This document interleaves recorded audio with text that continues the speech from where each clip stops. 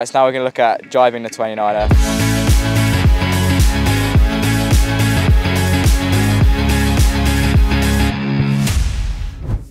When you're looking to jibe the 29er, you want to try to do it in as flat water as possible, or if there's a big swell, you want to be surfing down the wave. This is just to keep the speed through the manoeuvre.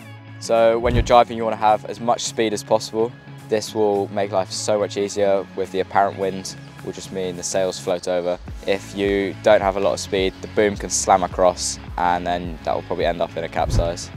So when you're jibing, just for the manoeuvre, the helm can swap their hands by bringing their main sheet hand over the tiller. And when you're going through the manoeuvre, it's important that the helm brings the boom across the boat. They can do this by grabbing the main sheet block or just the boom, bringing it over so it can't slam across. When you're going through the manoeuvre, you want to make sure the boat is dead flat or a bit to windward. It's again just to keep the speed up. And you really don't want leeward heel, because if you dip a wing in, it will just slow the boat down, your main can slam across and it will probably end up in a capsize. Right, so when you're going through the manoeuvre, you want to make sure you're killing the kite. You do this by pulling the old sheet right to the block. It's just going to kill all the power out of the kite.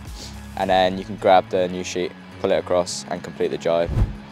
So when you're in the manoeuvre, you want to make sure that you want to try and make the manoeuvre last 6 seconds. So you want to, again, like attack, not be pausing in the middle of the boat, but you can take your time with a jibe because you've got more speed. Once you've completed the jibe, crew's on the wire, helm's on the side. You want to get going as quick as possible, get the pace back on. Just to summarise key points in the manoeuvre, again, it's really important that both the helm and crew know what's going on, and you want to be approaching the jibe with as much speed as you can to help the boom come across and help the manoeuvre carry on. It's really important that the helm swaps their hands early, so bringing their main sheet hand above their tiller hand, or else everything will just get tangled.